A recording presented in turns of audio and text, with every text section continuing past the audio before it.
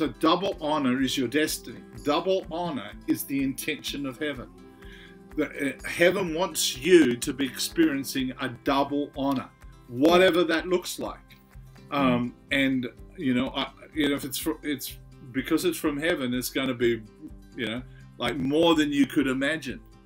Double honor. Double honor sounds a whole lot better than shame for a start, because shame and ashamed happens because you have operated in the very thing that God has given to you, and it's been misunderstood, or it's been in a place where you've not understood it, or you become in a place where you've been hurt because you shared something, or that you went after something.